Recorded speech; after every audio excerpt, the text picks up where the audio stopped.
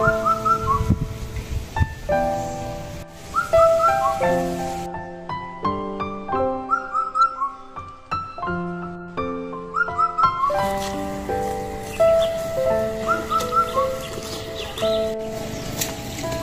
这个水好清呀！小七，想不想放牛？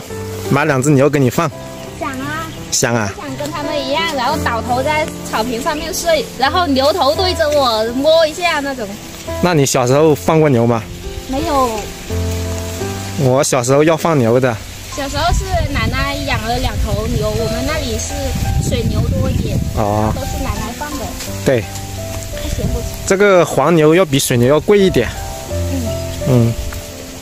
养牛也好玩的，小的时候。好玩啊！你看哥，你放牛好玩哦，就看它吃草啊什么的。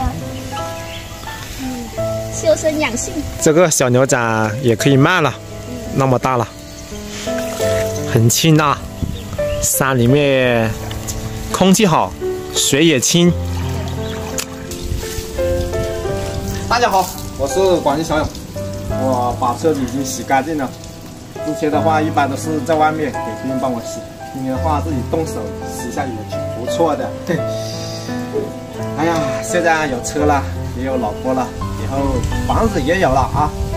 其实这就是完美的生活，我也不知道大家是不是想要这种生活。反正我小勇的话，之前就是这样的梦想，是吧？梦想的话一定要坚持，一步一步的去完善，是吧？考驾照，买车，带女朋友回家，然后商量着结婚，婚后是吧？规划着创业怎么的，是不是？因为考驾照，是不是大家也知道？我之前考驾照花了大半年时间才拿到，是不是？也正是我的努力啊，通过自己的努力，然后一个坚持，让小七看到我这个人的改变，是吧？所以说我之前差一点就想放弃考驾照，但是为了小七，为了我娶到老婆，是吧？为了脱单，是不是？所以说我就坚持下来了。这辆车的话也算是啊，我和小七的结果了啊，就是爱情啊，爱情之车啊，准备好了。现在我叫老婆小七和我一起去镇上买好吃的，今天晚上做一顿好吃的美食，大家一起分享。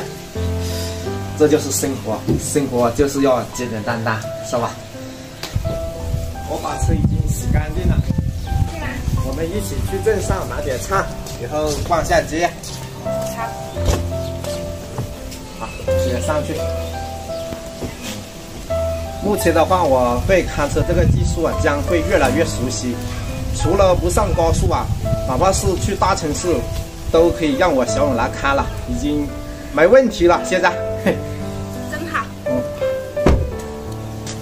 因为我的那个还是实习期嘛，还不能上高速啊，是吧？